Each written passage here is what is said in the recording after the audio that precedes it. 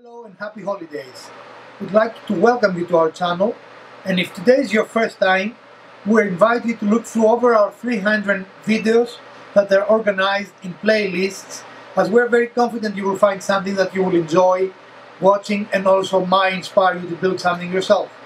If you have been here before but you have not subscribed, please subscribe. We're trying to hit 3,000 subscribers by the end of the year, and we'll appreciate your help with that. If today is your birthday, we want to wish you a very happy birthday.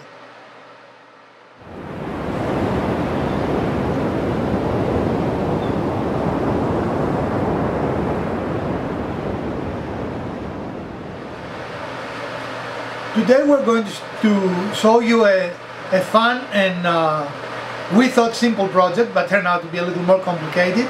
As we were going through our scrap, we came across a piece of pallet wood that happened to be cedar, and this is that piece, which of course we cleaned. It doesn't look like it looked before, but you're going to see in its normal form during the video. And using this piece of wood, we build napkin holders. What? Napkin rings. Napkin rings, what's the difference? Napkin rings. Napkin rings, not napkin holders. I've been corrected by Miss Wizard. So this is a fun, interesting project. However, because cedar is a very peculiar wood, and we did have some knots, as you can see in this piece of wood, we had some challenges making the inside hole, but in the end we persevered, even though we used every single drill device we had in the shop, right? So please stick around and see how we did that.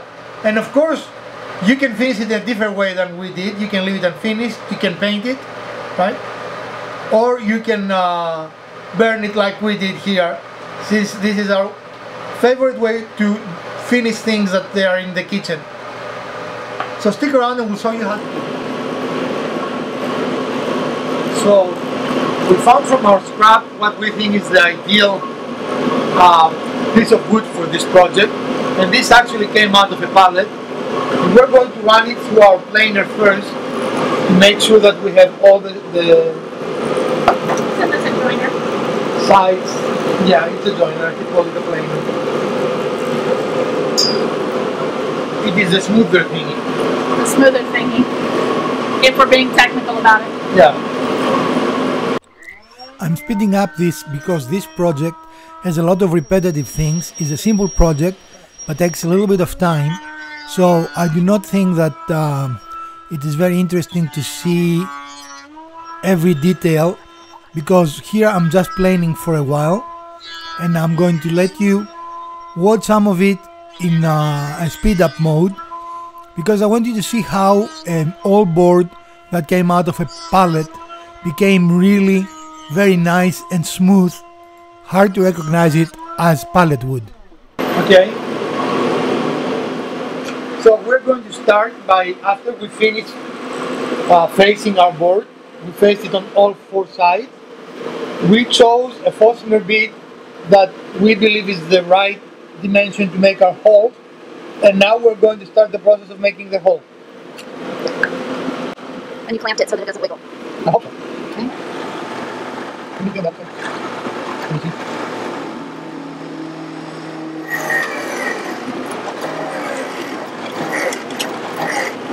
see?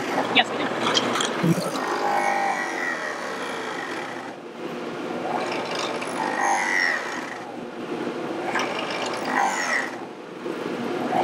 Yep.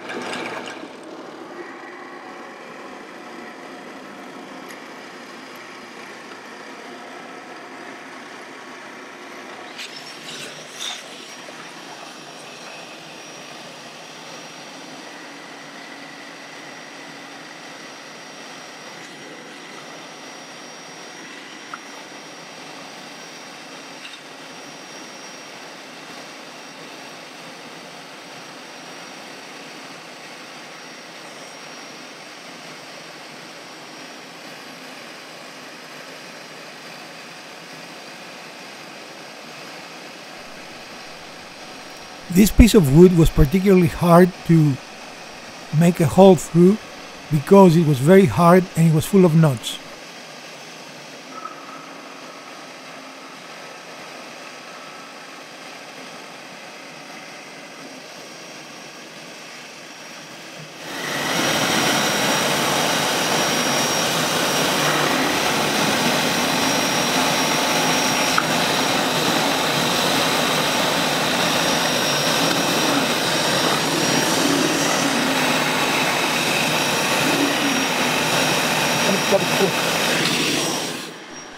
I left all this footage here, sped up, because I wanted to demonstrate that even in a simple project, you might have difficulties. This board was very dry, very thick, and had a lot of knots. And my drill press is not a direct drive, but rather a belt driven, and it can stall very easily on hardwood, as you can see here, even in the sped up parts that I show you. In any case, I want to demonstrate the difficulty that you can have when you utilize certain tools with certain hardwoods. I think it's valuable to understand that patience is very important when you work in any project, and that by going slow and steady, and sometimes by changing the tools, you are going to always be able to finish the project without difficulty. I could have easily skipped these steps, but I wanted to show you the reality of how it is to do some woodworking projects, even those that seem at first glance to be rather simple ones. So while we're having the drill press out, we're going to make all the holes we need, so to minimize the amount of work we have to do, and we don't have to move from machine to machine to finish the project. So we're putting the second one. We're putting the second one far enough apart from the first hole so that we can make a cut right in between them, and it'll be about an equal distance.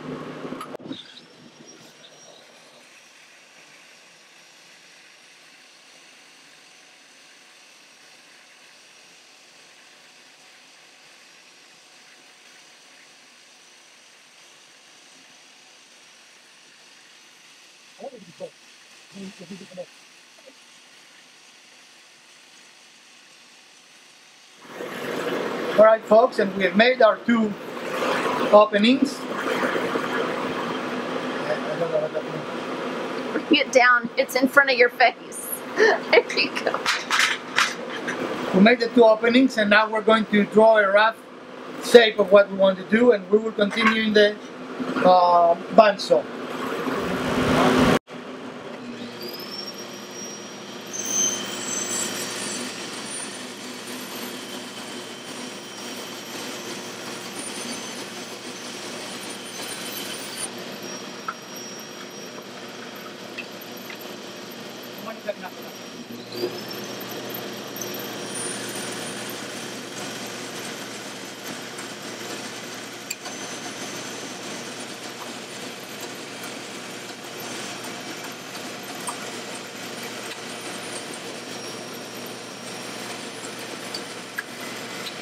Okay.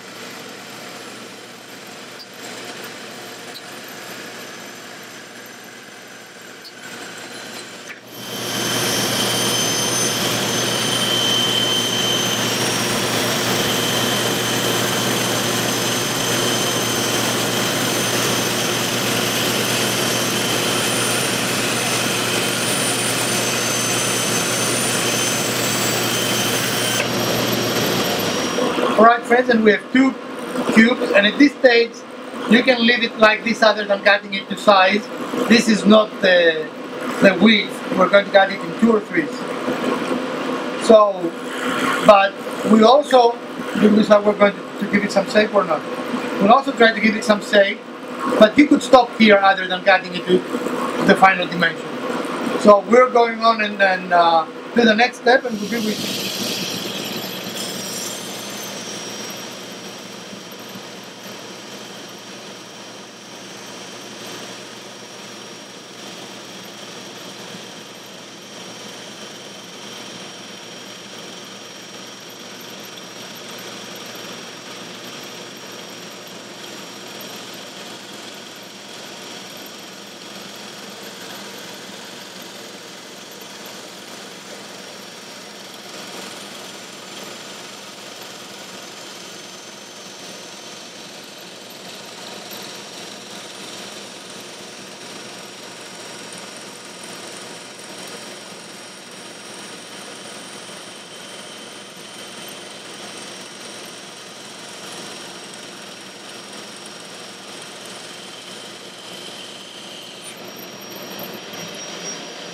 go to the corner.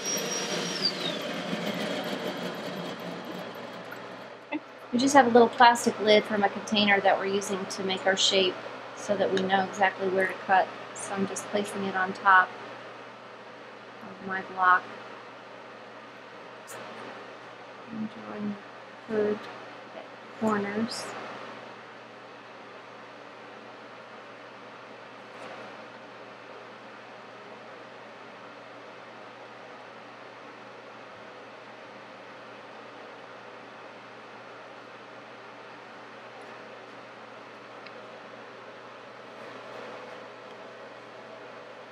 Yep. I'm leaving the using of the sanding machine in normal speed so you can see some detail of how to get rid of burn marks and how to smoothen curves and corners. So in other words, if you're interested in the technique, you can observe it. If you are not, you can skip to 1355 and not see the rest of the sanding process.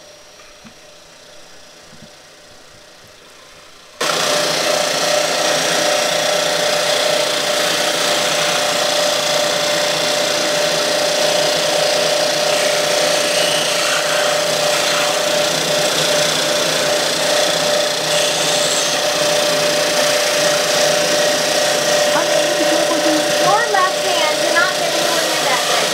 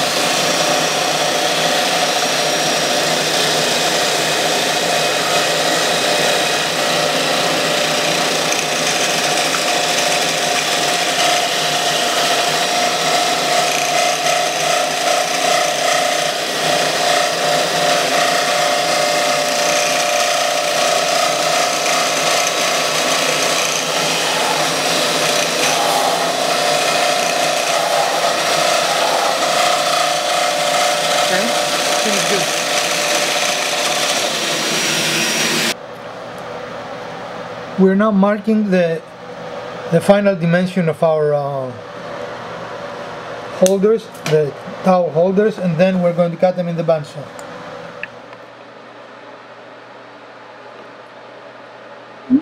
So what's where you think? I see where my finger is.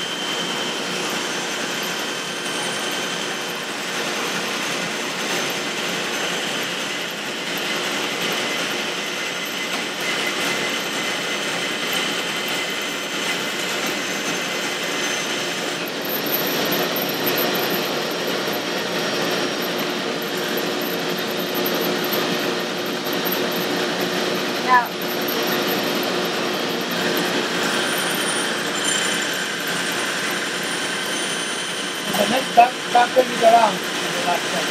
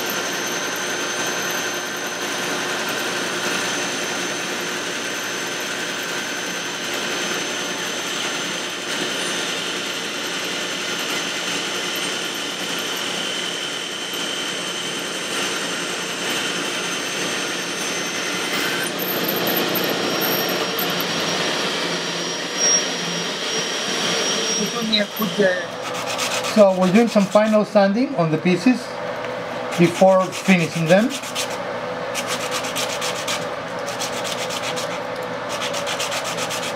And of course this is not very exciting to watch, so we're not going to subject you to this, but we're going to be right back when we're finished.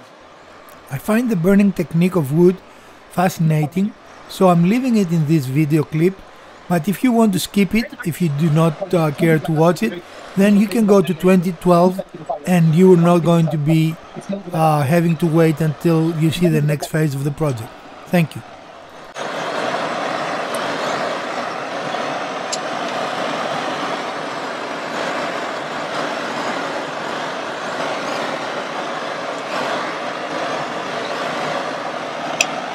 Sorry, I'm moving pretty fast. I think that middle section is a little challenging.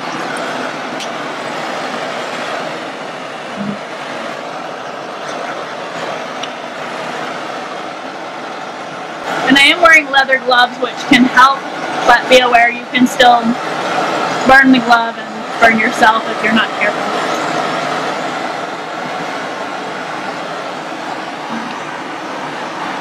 Or even worse, damage my teeth.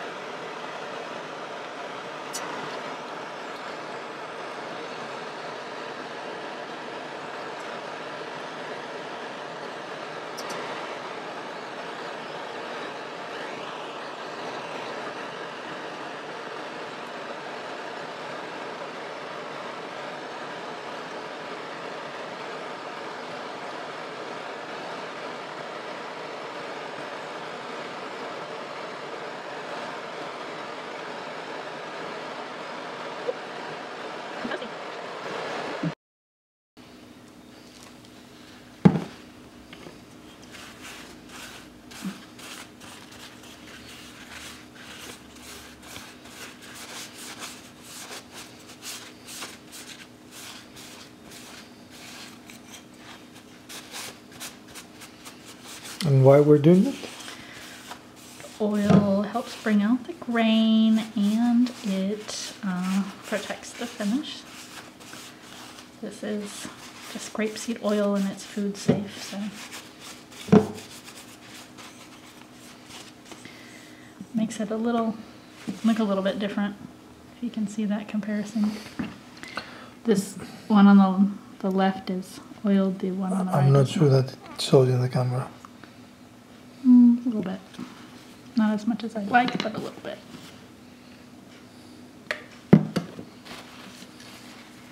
And it shows when you're doing it, but they would absorb it very Pretty quickly, yeah.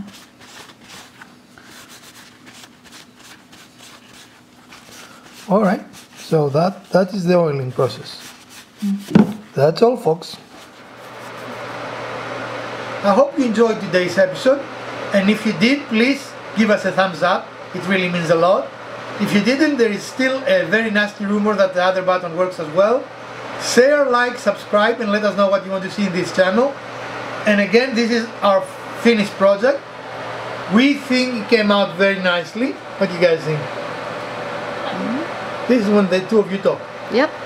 Yep. Gorgeous. Gorgeous. Okay, it is a useful little item, and the wood didn't cost us anything. It cost us a little bit of time, a little bit of propane, and a lot of drilling. I mean, that was the most difficult part of the whole project, I think. So each of us are getting a shoulder massage. By whom? We all Each drilled, other. you know. So,